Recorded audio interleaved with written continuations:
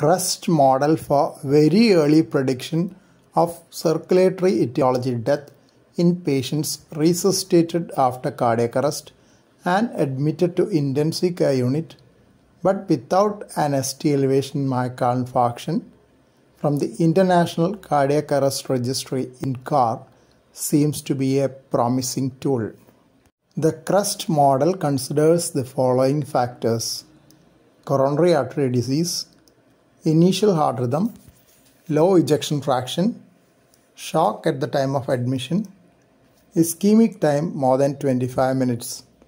Shock at presentation was defined as systolic blood pressure less than 90 millimeters of mercury in the first hour of hospitalization, despite fluid resuscitation and pressor support or the need for intra-aortic balloon pump. Ejection fraction was assessed within 12 hours of admission by echocardiogram. Ischemic time was from the time of arrest to return of spontaneous circulation, sufficient enough to be admitted to intensive care unit. Initial rhythm was considered shockable if ventricular tachycardia or fibrillation, and non-shockable if pulseless electrical activity or asystole.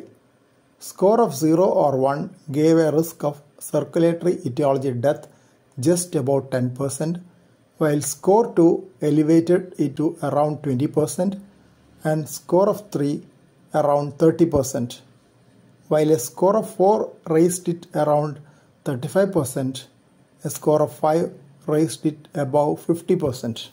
The authors suggest that as circulatory etiology death is around 1/3 in this type of patients, the CREST model may allow patients with less of brain injury to be assigned more mechanical circulatory support and possible efforts at revascularization to improve survival. For this to be effective, brain injury assessment methods like processed electroencephalography may have to be combined with the CREST model.